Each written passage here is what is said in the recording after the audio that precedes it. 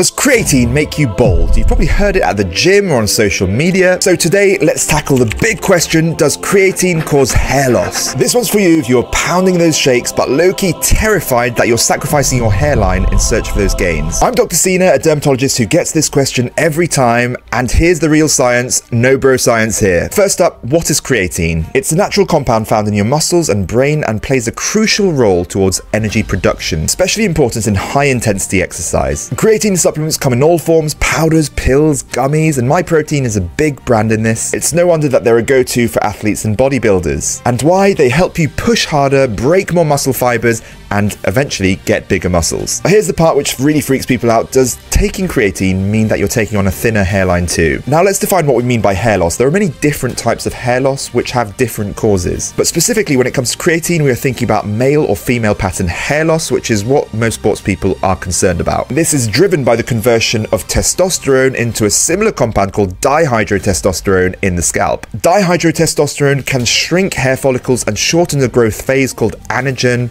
and just overall be bad for hair growth. But does creatine drive this process towards conversion to DHT, or dihydrotestosterone? The landmark study which got people really concerned was one in 2009, an article published which looked at the concentration of testosterone and DHT after a 3-week period in rugby players supplementing with creatine. After just 7 days of creatine loading, DHT levels increased by 56%. However, during the maintenance phase where participants took 5 grams of creatine per day, DHT levels dropped to 40% above baseline after 2 weeks, and after 3 weeks dropped to only 22% over baseline. Now here's the kicker. This study measured DHT in the blood and not the scalp, where hair loss really matters. So what's the takeaway? Let's break it down. First, in the grand scheme of things, this was a tiny study, just 20 participants. Second, the results have not been replicated by another study in over a decade. And finally, while DHT levels spiked during the loading phase, well, in the maintenance phase, they dropped quite quickly. If you're repeatedly loading and unloading creatine, which is quite unusual anyway, then yeah, you may be causing DHT spikes. But even that's speculative, and just remember that this study didn't look at hair loss, it just looked at DHT levels in the blood. So for now, there's no solid evidence that creatine directly causes hair loss. Stick to your routine and don't let bro science scare you away from those gains. If you're really concerned about hair loss, really focus on factors which may help your hair. For example, good nutrition, avoiding smoking, managing stress, and considering hair strengthening shampoos. Now, I'd love to hear from you. Are you supplementing with creatine and have you noticed any hair loss? Drop a comment below and let's chat about it. Thanks for watching. Hit that like button, kindly subscribe, and let's keep busting those myths on skincare. Till then, keep those gains and keep that hair strong.